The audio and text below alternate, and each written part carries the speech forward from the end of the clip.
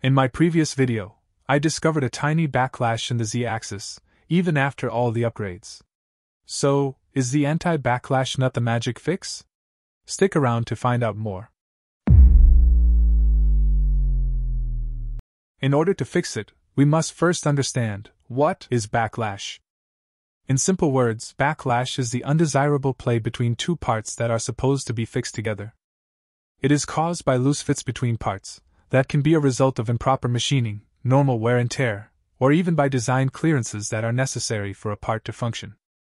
The most common and easy to understand example is that of two gears. Some clearance between the teeth is necessary to achieve smooth operation and minimize wear. But notice when you change the direction, the drive gear moves to engage the teeth on the opposite side. During this small movement, the driven gear does not move. And that can be a problem when your required precision is in micrometers. So how does that relate to the Z-axis of our 3D printer? Let's take a look at this mechanism.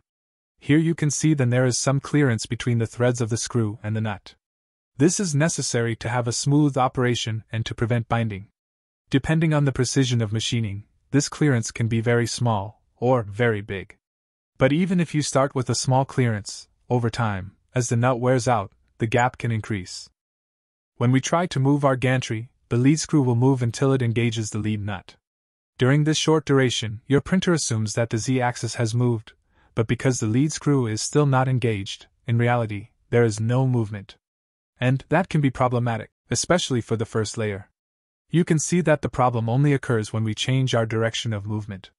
In most prints, the Z-axis will only move up, unless you are using something like Z-hop, which is another story altogether. But when you home your printer at the start of every print job, the Z-axis moves down for the procedure. Then, the very first movement of the Z-axis is a change in direction as it starts moving up.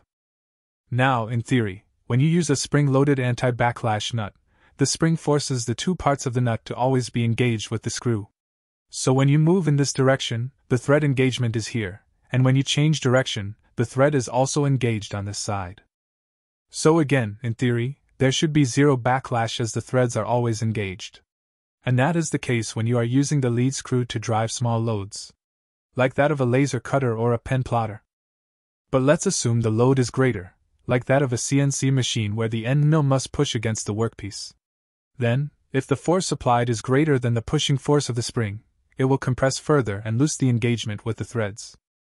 In the case of a 3D printer's Z-axis, the weight of the gantry is resting on the nut, and that weight is in fact greater than the force of the spring.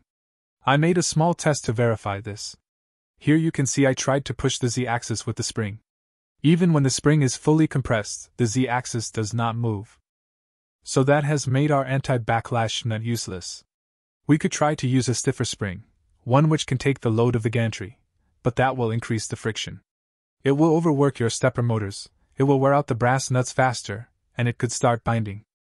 And if you mount the nut above the gantry, that will solve the problem of the thread engagement, as now gravity is working in your favor. But then, do you really need the anti-backlash nut? If your screws are aligned properly, and move without any binding, gravity will always be working in your favor. The bottom threads will always be engaged, even when you change direction of the Z-axis. The spring-loaded nut will only add additional friction. That, however, can be desirable in some cases. If your gantry falls down when the printer is powered off, the added friction of the nut can prevent that. But it will not do anything to improve the accuracy of the Z-axis. So to put the final nail in the coffin, I installed the spring-loaded nuts on my Z-axis. And the backlash is still there.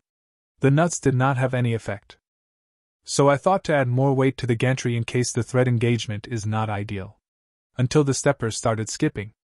But the backlash is still present. So the important lesson to learn here is that the lead screw is not always the cause of this backlash. It can originate from any point in the mechanism. So rather than trying to eliminate it altogether by mechanical means, we need to minimize it by aligning the axis and removing points of binding. So the verdict? If you are looking to improve the accuracy of the Z-axis, the anti-backlash nuts will not help you. If however you want to increase the friction to prevent the Z-axis from dropping on power off, they can be beneficial. Thanks for watching and hope you enjoyed this short video. See you in the next one.